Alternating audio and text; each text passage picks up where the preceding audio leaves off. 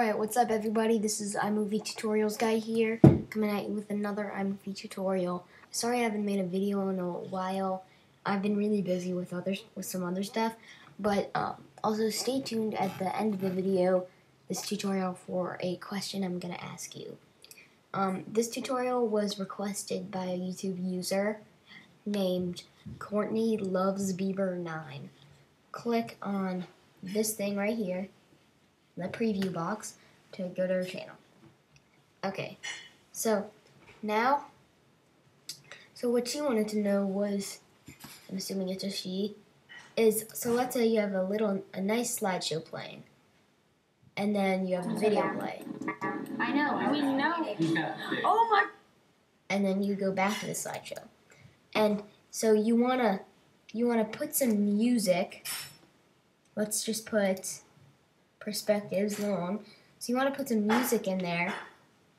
So we're going to drag the music in. But then stop it right here.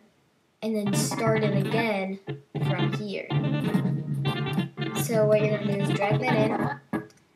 So put the thing in where you want it to start, the music. And then click on this little button right here.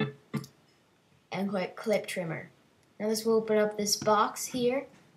And you're going to drag the second line.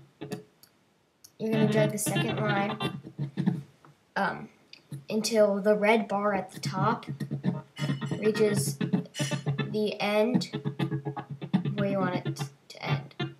So let's say I want to end it to there. So I get it away and click Done. So now I have this. And then you click on that and hit Command C. Now, this should open up. This should make the file, the edit button flash if you did copy it. Now that you have this, you're gonna go to where you want it to start in this video and click Command and hit Command V. So now you're going to do the same thing, hit the clip trimmer, and now you have this.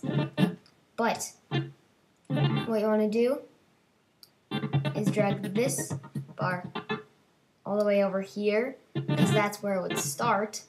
So that's where this one started. It's kind of hard to explain. And then drag this one to the rest of the song, or however you want to make it.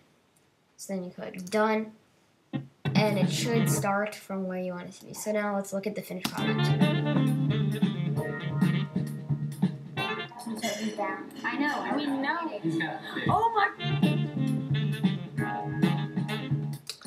Alright, so that's how you continue music. How you stop music and continue it from where it was. As I said, this was requested by a user named Courtney Loves Bieber 9. You can click on the preview box again to visit her channel.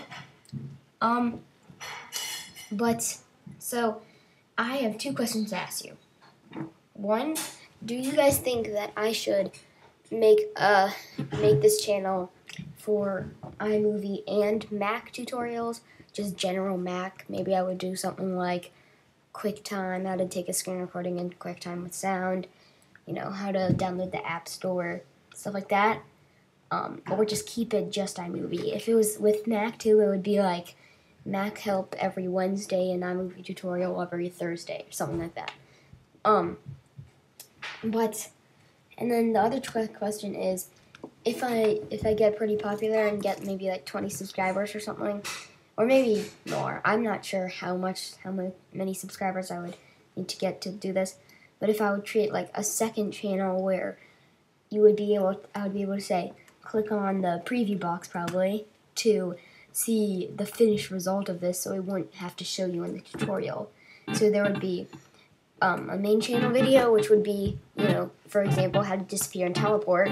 And then on the second channel video that was linked with it, it would be the video that I had been editing in it. Comment below and answer those two questions, whether I should make an iMovie and Mac help, and whether I should create a second channel later on if I get more popular. So bye guys, thanks for watching this, and again, thanks for Courtney Loves Bieber 9 for requesting this tutorial. So thanks for watching, subscribe for more tutorials like this. Bye.